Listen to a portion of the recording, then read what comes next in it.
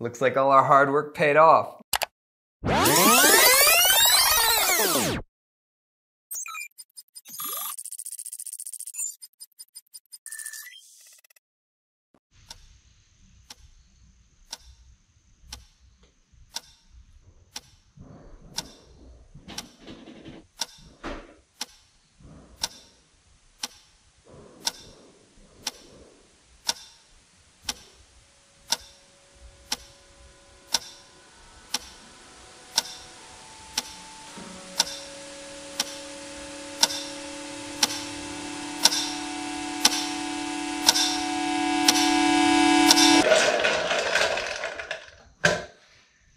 Well, Trey and I were supposed to shoot episode 13 today and get this steering finished up, but I'm not going to get to shoot with him until Friday.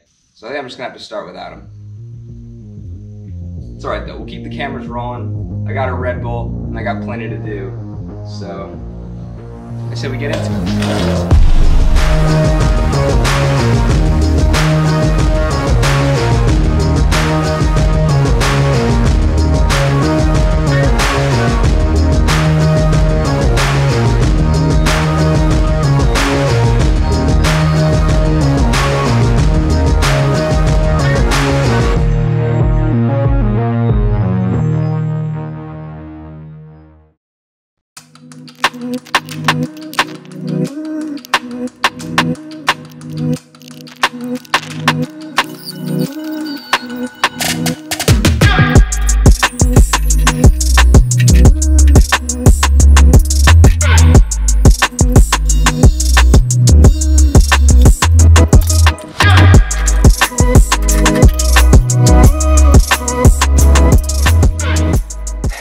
So the GoPros are determined to make my life miserable today, and it just didn't bother recording while I welded in the bracket I just made for our steering rack, so I figure I might as well just take a second and show you guys that.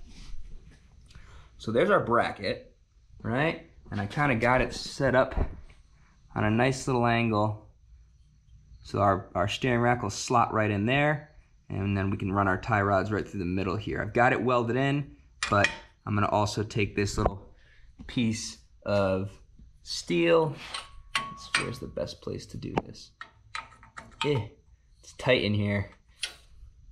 And we're gonna weld this in next as a nice little bracing so that we're not just kind of hanging off on a crazy angle here. Brace this up, and then once I'm done with that, I think next order of business is going to be figure out how we're going to get our tie rods to attach to our knuckles here. And I think I've got a pretty good idea how I want to do that. I might draw something up, see if we can cut something out, get some stuff tacked together, and then all that'll be left after that is to run our actual steering column all the way up to here, and then put my cool steering wheel over there on. And then before you know it, we've pretty much got a completed front end.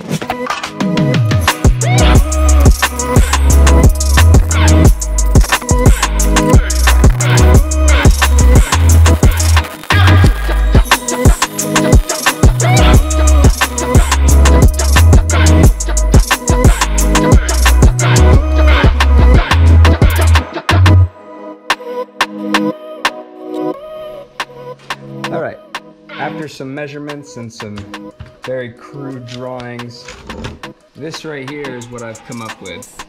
This is going to be the little arm that comes off of our steering knuckle that allows us to connect to our tie rod. I'm going to cut out 4 of these and weld them on. The stuff that's going on here is me figuring out exactly how I want the steering acumen. That's worthy of its own video, so I think we're going to do a Tyranis tips video on that in the very near future here. Steering acumen allows you to take corners easier by turning the outside wheel and the inside wheel at slightly differing amounts. And again, I'm butchering this right now, but I'll do a whole video talking about steering acumen and steering acumen alone because it's very helpful. For now, this is what we're going with. I'm gonna cut this one out, make 3 more, and then we'll get them tacked in place and see what we gotta do about some tie rods.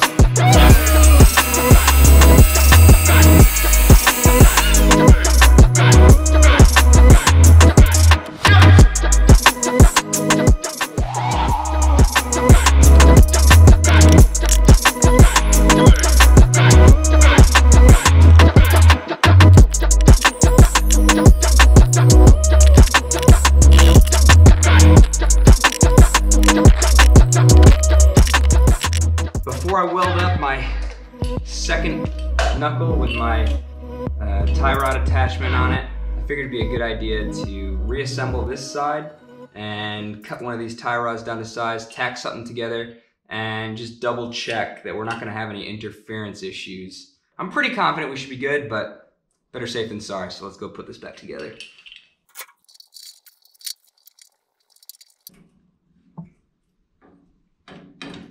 So it turns out the only clearance issue it looks like I'm having is between the end of this pipe and the tripod. So I'll move you guys for a quick second. There we go. I don't know, this is looking pretty good. The knuckle itself doesn't actually interfere with anything. We're gonna only have to about here as far as the steering is concerned before I hit the shocks. It's not too late to reposition some of this stuff, but I think it'll be worth my time to actually get at least one of these tie rods cut to the correct length, weld it up, and we'll fully assemble this passenger side of the steering and just double check everything before we go welding everything down for real.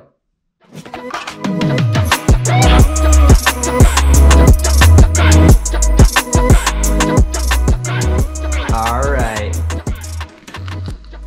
Check that out. No clearance issues whatsoever. Tie rod looks good. Everything's gonna make it. We got some loose hardware in there, but no interference over here. Plenty far away from our shock throughout the entire travel. And this wheel is gonna get all the way over to that full crazy drift lock. So we're looking pretty good. At this point, all that's left to do is for me to just copy everything I did over here, over to the other side, and yeah, we'll be pretty good to go, man.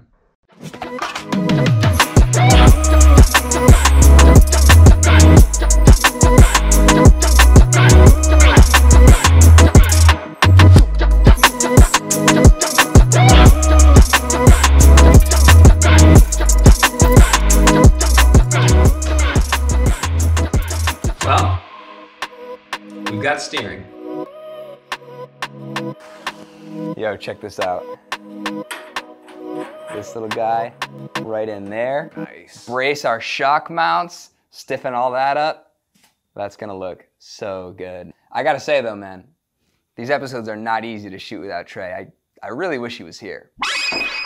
Oh, hey buddy. Hey, what's happening? How we doing? Good, how are you, man? Oh, I'm good, man. I think it's about time we shot an episode, huh? Yeah, we're overdue. All right, well, let me get changed real quick. How's that? Much better, dude. All right. Let's get started, huh? Looking good. Let's go. Let me get you up to speed, man. Yeah, what's going on?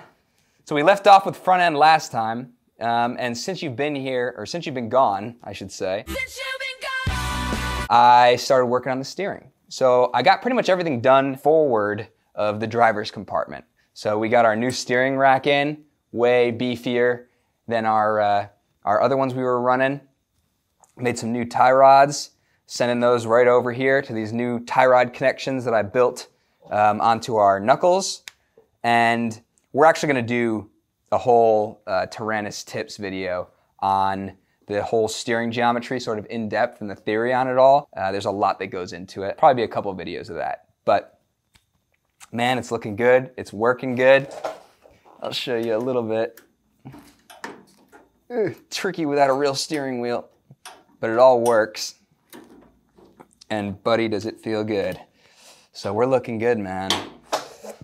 But up next, I just gotta get these bad boys welded in. We'll run our steering column up through here, get our steering wheel mounted, and then we should be good to maybe pull this thing around and give it a little test drive. What do you think? Oh, that sounds dope. Yeah, I love it. Yeah. Perfect, man. Well, let's just get right into it. Let's do it. Let's go.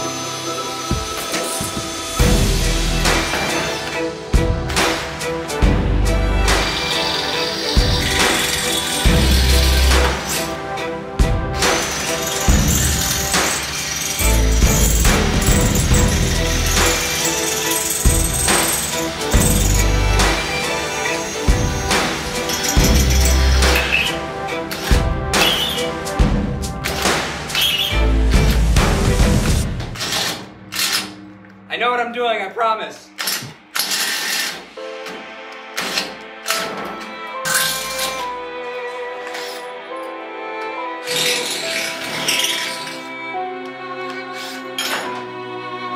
We're gonna call this episode How to Not Use Your Drill Bits.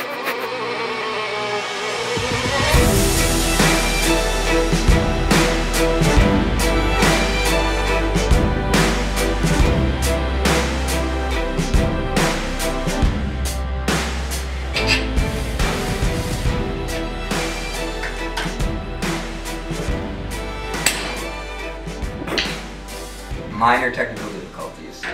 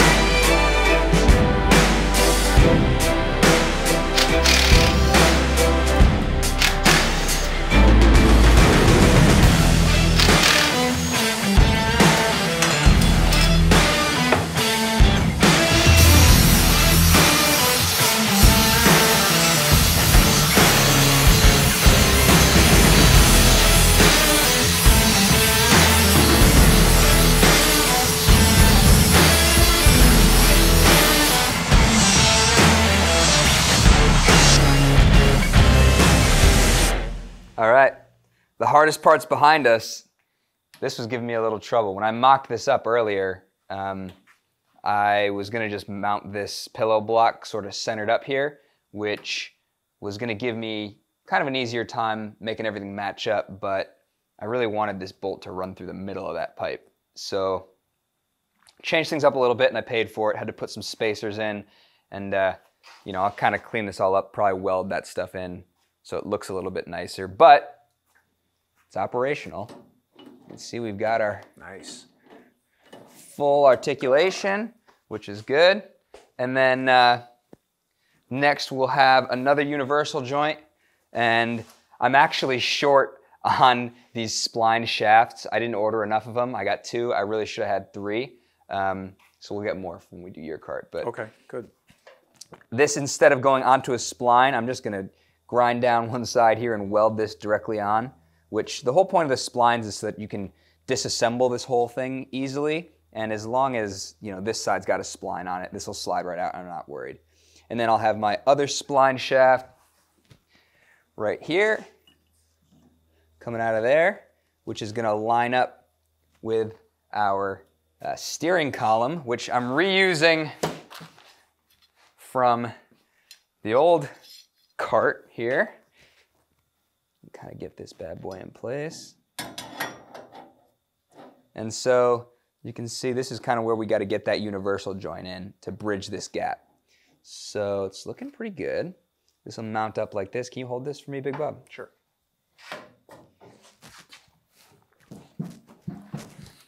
And then we got our quick release. So this will go on here. I'm actually going to let this slide a little. Let's kind of bring it down. Quick release will go on like this. I've got a brass bushing that's going to go right in here. That's going to keep this from bouncing around. And then steering goes on. Nice. And we're right here. And dude, this feels really good. This is Looks perfect comfortable, position. yeah. The one thing about it is it's a little bit low, but that's the point of the quick release. We can just pull the steering wheel right off as you get in and out, and it looks cool as heck. I mean, this is pretty much good to go. Yeah. Like I said, we got this hole here that I'm gonna put that bushing in. And Trey, if you come over here, you can see right here, this plate that the steering runs through is on an angle. And so when I go to put the actual quick release on, it's not flush with this plate, and I'd like it to be. So instead, what we're gonna do is make a couple slits here and here, hammer this back down flat so that this sits on there and nice and flush with that. Put our bushing in, weld this all back up. Nice. Weld that stuff in, and we're going to be in business. Yeah. Looks great, too. I know. I'm so excited. It's so clean. You'll probably like it even better when you don't have to hold it up yourself. Yeah. That would be nice. All right. Well, let's try and make that happen.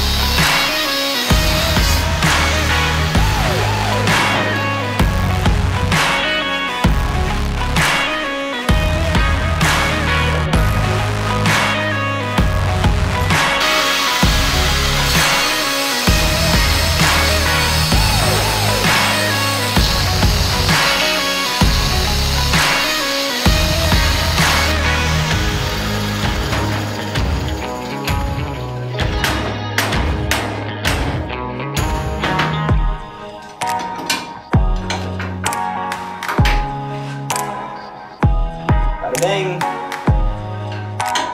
Perfect.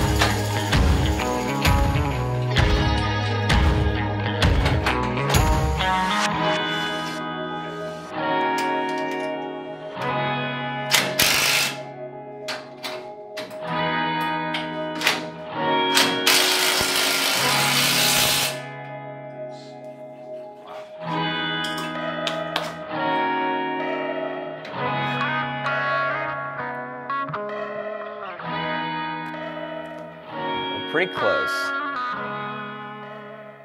But as you can see, we're kind of not lining up just right. Here is the shaft that we have coming off of the steering rack, and this is kind of where it wants to be. We're off by just a hair.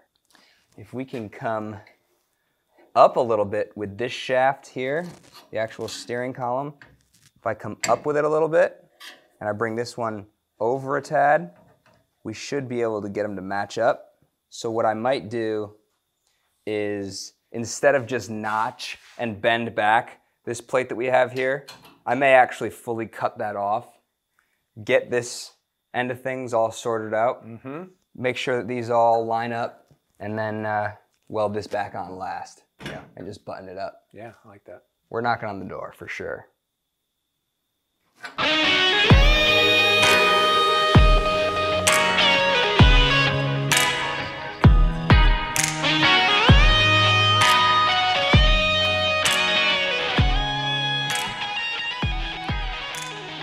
So Trey had an idea, and it turned out to be a really good one. I was gonna chop this whole thing up. We're not doing that anymore. We just loosened up these bolts a little bit. We're gonna make some slightly bigger spacers, and that allowed me to drop this part of our steering column down a little bit, and then when we actually match that up, I'm gonna extend it by about 1 inch there, just like that. And right there, our universal joint should bridge the gap pretty nicely. We have some adjustability up and down, so we'll get our universal joint in place, tighten these down to right where we need them to get the height right, and then weld this half of the spline shaft over here onto the steering. Once that's all set, I'll push that out, make a mark for where we want to put our quick release. Beautiful. And then we're looking good. Now, should we let Trey take over and you film it? Or- Yeah, actually, here, Sure. buddy. All right, man. So this is a wrench. That's an impact gun. We're gonna be gig welding today. I'm gonna throw up. Okay.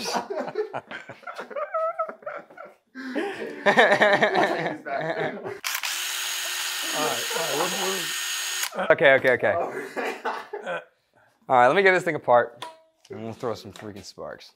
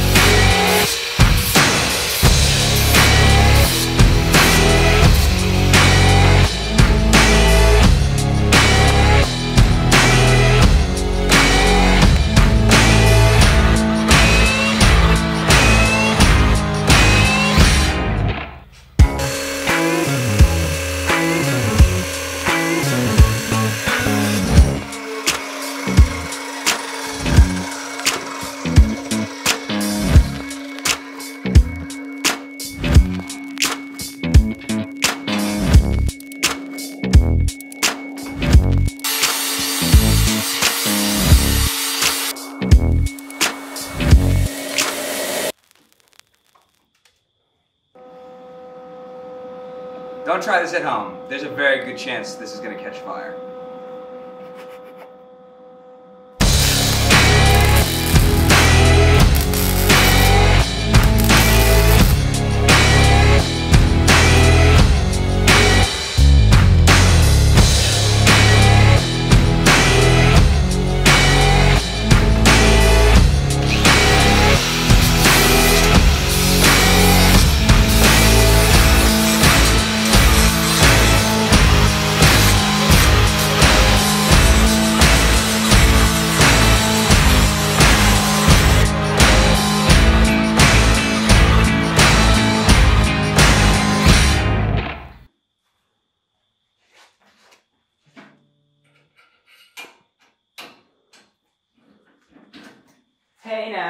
Hey now, this is what dreams are made of. You're pretty good.